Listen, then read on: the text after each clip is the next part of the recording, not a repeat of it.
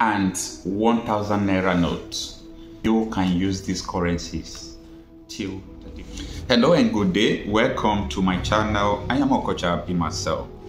Now it's breaking that Supreme Court has finally nullified the CBN and President Muhammadu Buhari's order banning the old naira notes. I'm talking about the 1000 naira note, the 500 naira note, and the 200 naira note. Now, I want to read out the summary of the judgment for you.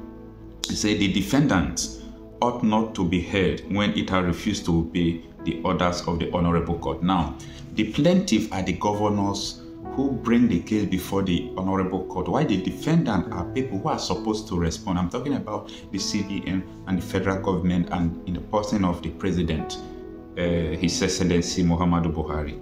So, the court says that they will not hear the CBN and the President because they do not obey their order when the court insists that these notes should be allowed to be in the circulation before they will hear the case. So that is the first thing the court cited on. Let me read it again.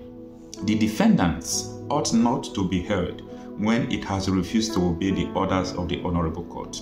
The disobedience of the orders of the court is a sign of the failure of rule of law. This suit has merit. Now, relief granted in favor of the plaintiff, that is the governors, on behalf of the masses of the Federation. Number one, the denomination policy is inconsistent with the CBN Act. That the way CBN brought the policy, so urgent and it inflict pains on the masses.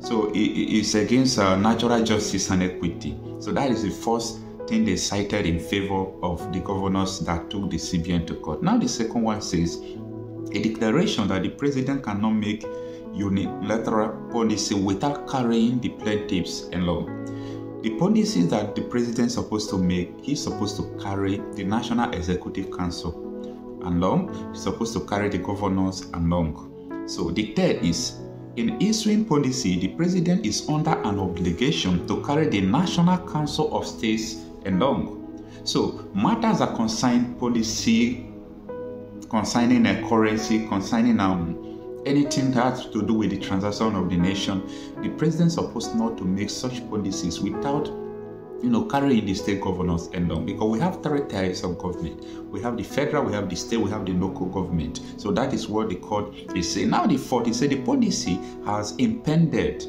the function of state government. Exactly.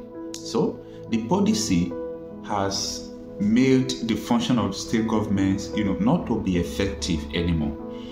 The five say the directive of the president is illegal. Yes, it's illegal in the sense that Supreme Court, the judiciary, branch of government that has the jurisdiction to determine how law goes, how you use laws and all those things, says this naira should remain in, this note should remain in circulation. But the president went on and just gave directive that only the 200 naira note should remain in circulation. So that is the number fifth thing that the court cited, that the directive of the president is totally illegal.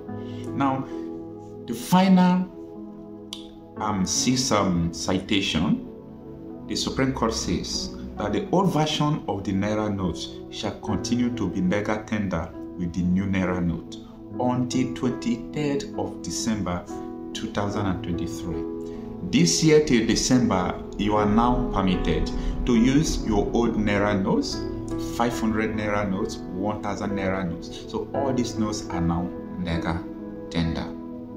Here we go.